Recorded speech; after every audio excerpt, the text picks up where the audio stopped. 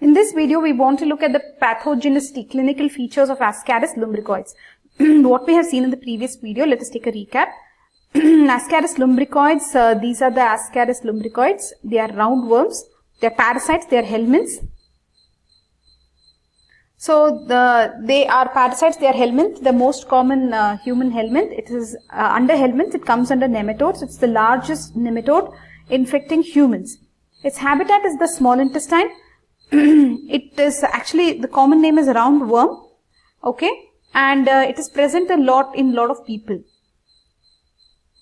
Ascaris lumbricoides, the morphology is that the male is smaller than female. It has in the posterior end a curved hook with two copulatory spicules. Female is longer, bigger. The posterior end of female is going to be conical and what is the other word? Conical and straight. The female has a vulvar waist. Here you can see the vulvar waist. The female has a vulvar waist. Okay. Morphology of the eggs, we saw the unfertilized eggs versus the fertilized eggs. The unfertilized egg, basically you cannot see anything. They're all full of granules. Fertilized one, you can see a large unsegmented ovum inside. Can you see it? Large unsegmented ovum, this one. Okay. So then the unfertilized one is actually going to have very thin, what do you say, border is it? What is it called? Thinner, irregular mammillated coat it is going to have, and it is going to have an atrophied ovum, right? It has atrophied ovum because it's not fertilized. It's elliptical, it's longer. Now the fertilized ones are bile stained, they are saying. Okay. The fertilized one, they are bile stained. If this is not bile stained, then shouldn't they change this color? Okay. Anyways, moving on. Coming to the life cycle and pathogenesis, we saw that man is the natural host. There is no intermediate host. It will live in the soil. For several years, it can live in the soil. The infective form is the embryonated egg, which contains the rhabditiform larva. Okay. So in the soil itself, it will molt twice, correct? The soil also, it molts twice. Now look at this. This is the life cycle pathogenesis. So basically, let's start here. The man eats the vegetable which is contaminated with the rhabditiform larva. Okay, this rhabditiform larva he eats, it goes to his duodenum. There it will undergo, it will come out, this larva, and it is very actively motile larva. What it will do? It will burrow into the duodenum, into the mucosa. It will burrow. It will go to the blood. Through blood, it will reach the portal vein. Through portal vein, it will reach the liver. From liver, it will reach the blood supply. It will go back to the heart. From heart, it will go to the lung. In lung, it will stay for so many days. There it will do 2 molds again. It will grow nicely in the lung. And then it will ascend upwards into the trachea. Then it makes us swallow it. We swallow the larva. Then the larva again reaches the intestine, where it will develop into an adult form. The adult form, so I'm guessing here this man got infected with a female and a male rhabditiform larva. Now both of them reach here. There is one female, one male, and then they are going to copulate. When they copulate, the gravid female will release the eggs. They can release unfertilized eggs or fertilized eggs. Remember, these adult forms, they can survive for 1 to 2 years, okay? Their lifespan is 1 to 2 years. So then you have this unfertilized egg and the fertilized egg. So unfertilized egg, you can see the granules, correct? You can see the granules here. And in fertilized egg, you can see the large unsegmented ovum. This, in the feces of this guy, there are a lot of such fertilized eggs, right? So these fertilized eggs, what happen? They will undergo 2 molds and become a rhabditiform larva. Okay, now this rhabditiform larva is the infective form, then the man will consume it. So this is the cycle in the soil, and that is the cycle in the man. So this is the life cycle and pathogenicity. Okay. So now let us move on to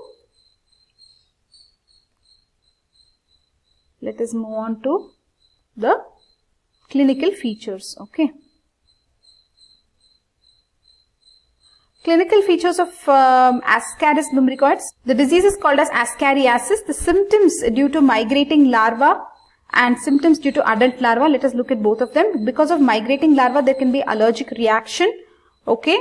And there can be Ascaris pneumonia, which is characterized by low-grade fever, dry cough, asthmatic wheezing, urticaria, eosinophilia, mottled lung infiltration, and the chest radiograph. The chest radiograph, that is X-ray, you can see the mottled lung infiltration. Okay.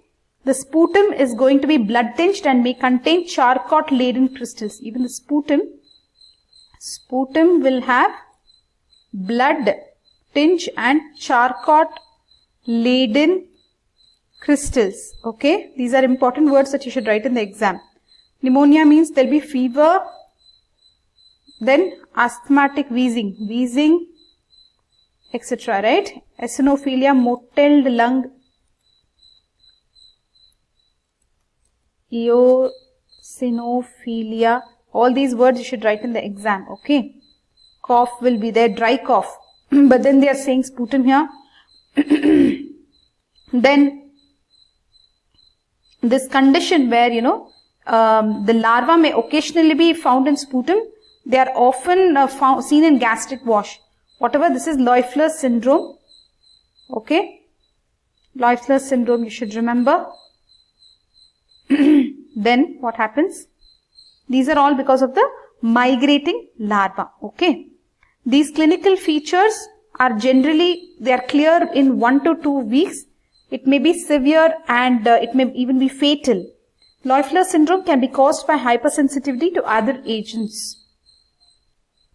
Moving on to the symptoms due to the adult worm. Due to the adult worm, what can happen? Okay, so due to the adult worm, clinical manifestations due to adult worm, they vary from asymptomatic infection to severe infection to even fatal consequences. Okay, so here always you remember it can be asymptomatic to severe to fatal. Okay, anything can happen. Now coming to this asymptomatic infection. In asymptomatic infection, what will happen? Generally seen in mild infected cases. Okay, the pathologic effects. Now let us move on to from asymptomatic over. Pathologic effects which when present are caused by spoliative action, toxic action, mechanical action and wandering effects. So they are telling here because of spoliative, that is robbing type of action. So those parasites, they rob us of our proteins and vitamin E. Okay, spoliative action will be there. So usually seen when the worm's burden is heavy, the worms may be present in enormous numbers, exceeding even 500, occupying large part of the intestinal tract. They interfere with the proper digestion and absorption of food. Ascaris may contribute to protein energy malnutrition and vitamin A deficiency. Patients, they have loss of appetite and the list, you know, it's a long list. Abnormalities of jejunal mucosa are often present, including broadening and shortening of villi, elongation of crypts. So all these intestinal problems will be there. Okay.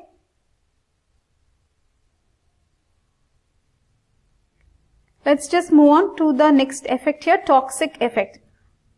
Toxic effect due to the hypersensitivity to the worm antigens. Okay, hypersensitivity to the worm antigens. So they will manifest as fever, urticaria, angioneurotic edema, wheezing, conjunctivitis. Okay. The person, look at this, angioneurotic edema. These are more often seen in persons who come in contact with the worms occupationally, as in laboratory technicians, etc. Okay, so these are toxic effects. Then mechanical effects. Mechanical effects are like, you can see here, intestinal obstruction. They are the most important manifestations. Mechanical effects can be due to masses of worms causing luminal occlusion or even a single worm infiltration into a vital area.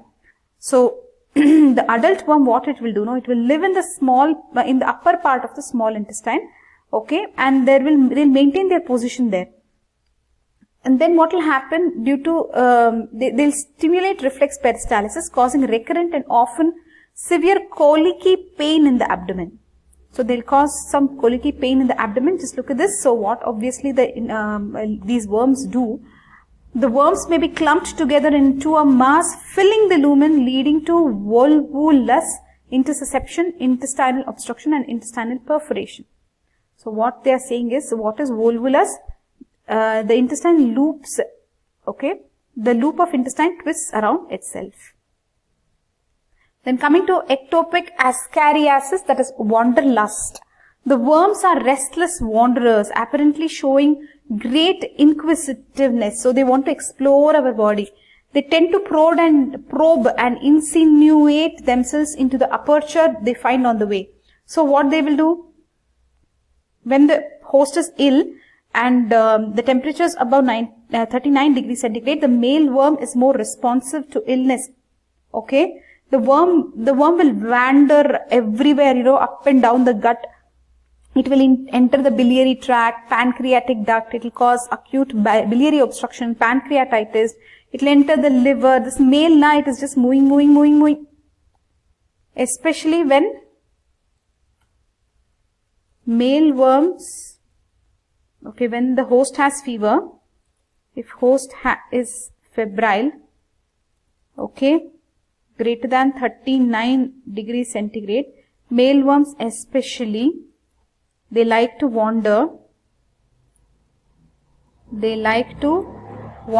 reach the pancreas, they reach the biliary tract, they cause obstruction, pancreatitis, then they move to esophagus, they come out through nose or mouth, yuck, nose or mouth they can come out, they go to trachea, they go to lung, they go to appendix, they cause obstructive appendicitis. It may lead to peritonitis when it perforates the intestine, generally at weak spots such as the typhoid or tuberculous ulcers. So whenever there is ulcer, if there is ulcer,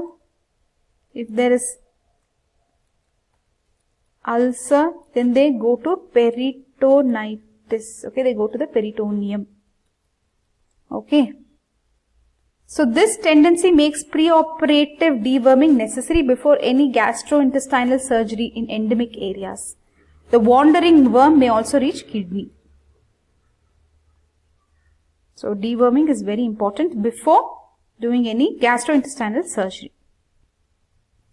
So that is all about this horror story, like for the pathogenicity of Ascaris lumbricoides. So these are the clinical features you see because of the migrating larva, allergic reaction, pneumonia, sputum, lungs, everything to do with the lungs, right? So migrating larva. In symptoms due to adult larva, mostly is because of the intestine, right? Ectopic ascariasis, wanderlust, spoliative action, toxic action, mechanical action, all this you will write in the exam, no doubt at all. Now we will move on to laboratory diagnosis. Just to give you a brief, the demonstration of the eggs in the stools, finding the larva in the sputum, finding an adult worm in the stool or the sputum. So you will do what and all examination, stool examination and sputum examination you will do. You can draw the eggs and all that and explain their morphology, okay. In sputum you will find that charcot-laden crystals, blood-tinged sputum, etc. So how will you detect the adult worm? Adult worm can occasionally be detected in the stool or the sputum. By naked eye itself you can see this worm.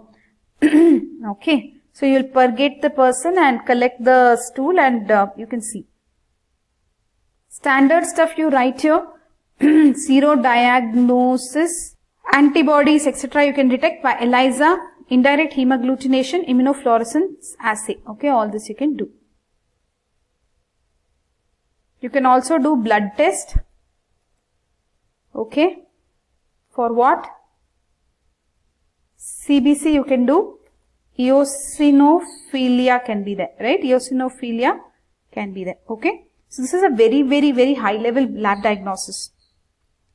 Coming to the treatment, Mebendazole, pyrantel palmoate and albendazole actually are the drug of first line of drugs for nematodes.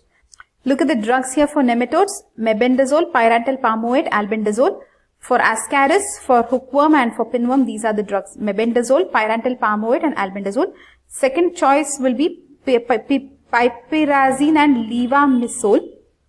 Anyways, for the other types of nematodes, you have mebendazole, ivermectin, DEC, that is diethyl carbamazine, etc. Anyways, here we are focusing on Ascaris, so you should know mebendazole, pyrantel palmoate and albendazole. Okay. That's it about Ascaris lumbricoides. We'll meet in the next video. Bye bye.